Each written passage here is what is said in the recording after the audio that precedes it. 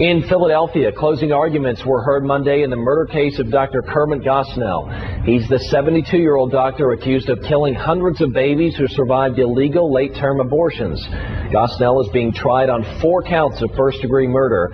Investigators say he either suctioned out their brains or slit the backs of their necks to sever their spinal cords. He reportedly destroyed scores of files that investigators say could have led to even more charges. The defense is arguing that he provided a service to the community. Meanwhile, pro-life activist Lila Rose has released 2 new undercover videos. She says the videos were taken at abortion clinics in Washington, D.C. and the Bronx, New York. Clinic staffers were asked by women posing as potential patients about what they would do if a baby survived an abortion started at their clinic. We would not help her.